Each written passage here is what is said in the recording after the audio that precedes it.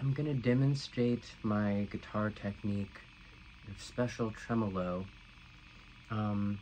by comparing a riff from the liturgy song High Gold to a riff from Dark Throne's Transylvanian Hunger. So, special tremolo, it's a very simple technique. All it really is playing higher up on the neck. Though people really don't think to do it. That's beginning to change, actually, like just as of this year. I feel like there are more black metal bands doing it, but like usually you kind of play around here, and pretty much that's so, okay. So first of all, tremolo picking is just right, it's just like your right hand is going. So like for example, so here's Dark Throne's Transylvanian Hunger, right?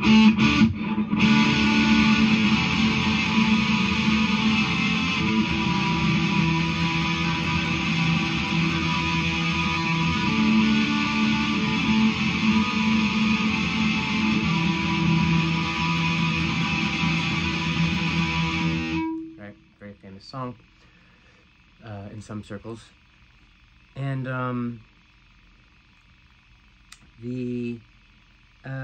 that's usually where your hand goes when you're playing black metal, sort of ordinary tremolo. And this is the 12th fret of the guitar, for those who don't know. And usually, really in any kind of electric guitar music, people will mostly play chords sort of below the 12th fret, and then above the 12th fret, people use it a lot, but they just use it for guitar solos, for playing single notes. And what I've always intuitively done in liturgy is, like just kind of always, it's kind of been almost a point, or it just always seemed obvious to me to play up here. So like High Gold is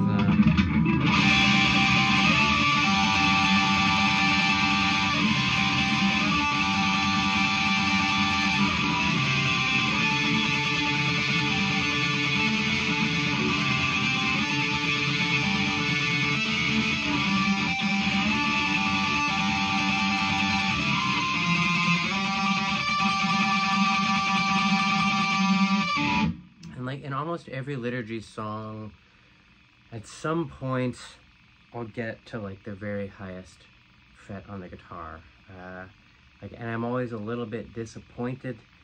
When I'm writing the songs, I always kind of want to get higher, and it's always like I always sort of have to like wrestle with the fact that the neck won't go any higher. So that's okay, that's just a limitation.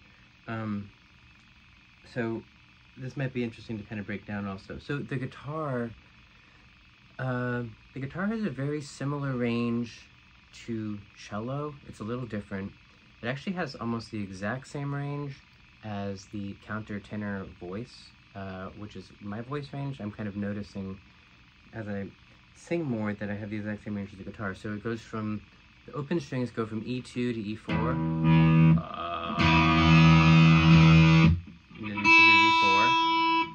E, and then this is E5, which is kind of the highest comfortable note for countertenor. And then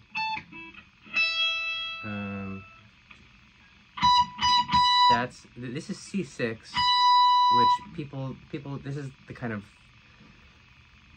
it's a very famous note in classical music. It's soprano C. I can like,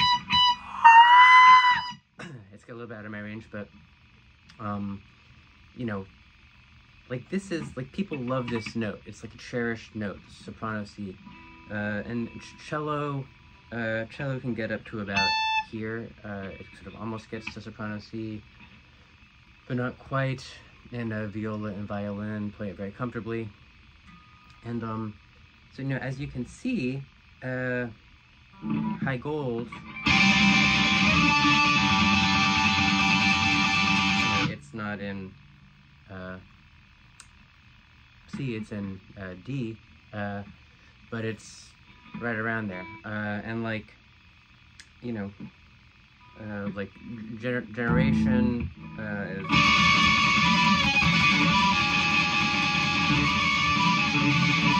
You know, Haj.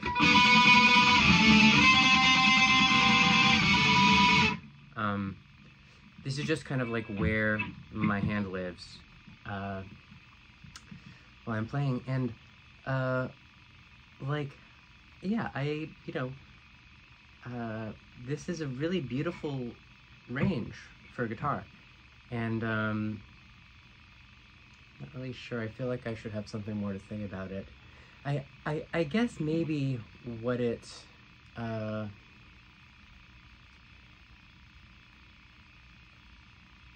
I wonder why it isn't used more.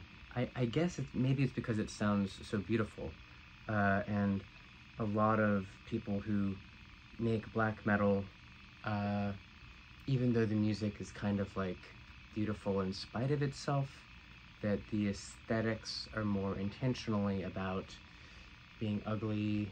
Maybe it's like a masculine versus feminine kind of thing, like I don't really know, but yeah, there's just so much untapped potential up here, yeah, not difficult to understand, not difficult to do. It is a little difficult to do. You'll notice, or you won't notice, but this is actually, I have a special guitar. So on a standard guitar, the one problem is that these frets are very small. They're actually like a little smaller than your fingers. And I used to play a Gibson SG. I still do sometimes, but and I really had to get used to the fact that like my hand would be really crumpled playing up here. And it's something I got used to. Then in the past year or two, I kind of accidentally realized that if you play a baritone guitar, so this is my Reverend baritone guitar. They actually gave me one, though I'm not saying this because of that, but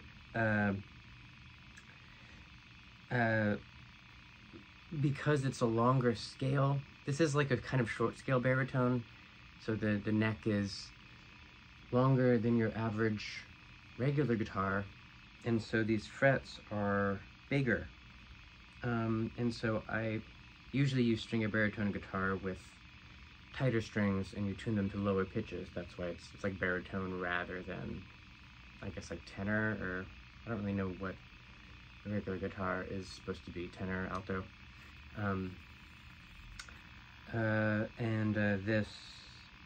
This one I string a baritone guitar with the strings that you would use on an ordinary guitar, and that makes it easier to do special tremolo comfortably, but it's also easy to do, relatively easy to do if you get used to it on an ordinary guitar. Yeah, I guess, and maybe last thing is that, like, you know, I'm comparing this to classical music and soprano C and all that sort of stuff, and I guess maybe what I like about it, though this is kind of an insight I'm sort of putting together after the fact, is that that resonance between the electric guitar and the string orchestra that just sort of is spontaneously there in black metal is really amplified by general tremolo. And so since I'm very interested in binding those two forms of music together, using like potentials, untapped potentials in the materials that they're kind of made of, so that it kind of happens deliberately but also naturally. It's not a sort of unnatural copying and pasting. General tremolo is valuable for that.